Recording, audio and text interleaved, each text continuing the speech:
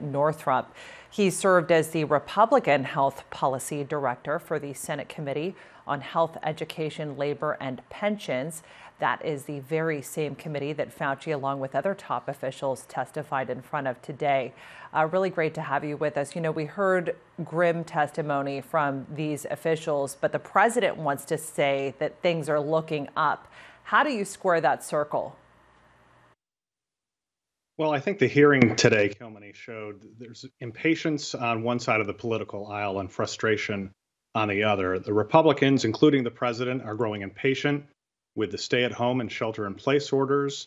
And a lot of Republicans, and you heard this at the hearing today, believe that scientists like Dr. Fauci are being overly cautious. Democrats, for their part, are frustrated by what they see as mixed messages coming from the Trump administration.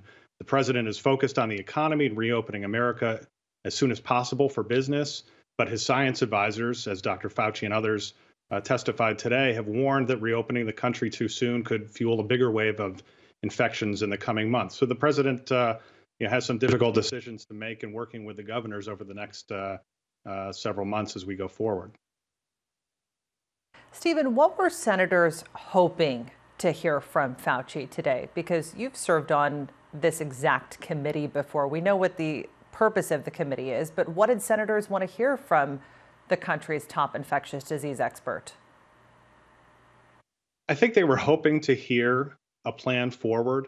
You know, how are we going to get out of this? You heard senators asking specifically about colleges and universities and schools.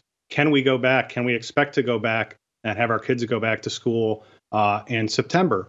And Dr. Fauci was very honest. And he said, you know, at this point, he doesn't know. We still have a few months to go before we get there.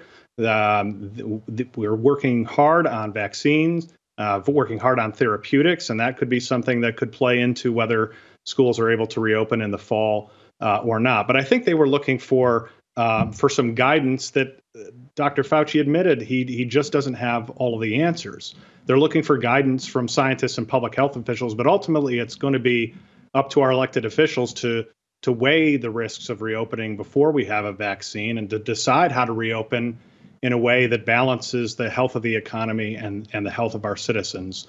I think they were hoping for some very clear answers today, but there's very little that's been clear to date on the coronavirus and how this pandemic is going to proceed. And Dr. Fauci just wasn't in the place to make any promises as to what we're going to be facing in September and October and as this year continues. Stephen, do you think that Fauci's testimony will have any influence over the federal or the state response, given the fact that you have the White House confronting its own coronavirus outbreak? There were senators who asked that very question today. How does the White House square its advice to its own staff, which until, as one of your reporters mentioned, just recently over the last couple of days, White House officials and staff have been wearing masks. There were senators who asked that very question.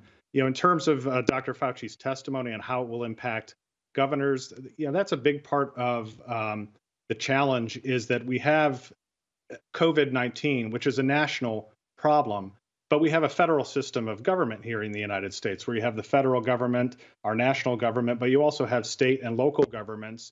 And when it comes to decisions around reopening businesses, determining which businesses are essential, non-essential, you know, how we move forward, the federal government has to, a certain extent, defer to the states, provide guidance, but yet defer to state and local governments because while this is a national crisis and a national problem, COVID-19 is affecting different areas of the country very differently.